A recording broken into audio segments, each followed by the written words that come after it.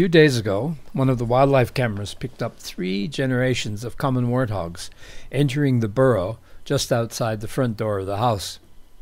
They're a mother, last year's piglets, and this year's piglets. They share this burrow system with at least one group of porcupines, and they've been known to get stabbed by quills from time to time as well. You will see the mother entering the burrow backwards. This is perfectly normal, as warthogs commonly reverse into burrows with the head facing the opening, and then it's ready to burst out if necessary.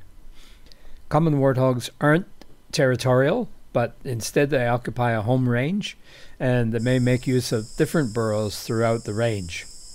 This burrow system is in an old termite mound under a large bourbean tree, and it has at least 3 working entrances that are used by both porcupines and warthogs.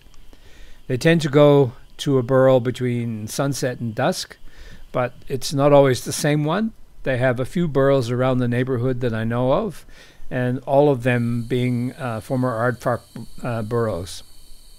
They may also go to the burrow when it's really hot, which it has been for the last few days. Now, common warthogs live in groups called sounders, within which the females live with their young and with other females. I've not been able to tell for sure, but the last year's piglets that are still with the female seem to be females. There were 2 more, but they seem to have disappeared. This makes sense because females tend to stay in their birth groups while males leave, but stay within the same home range.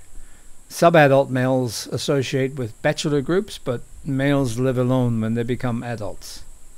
So I'll put more material together on warthogs as I go through and analyze the considerable library of video footage that the cameras have captured so far.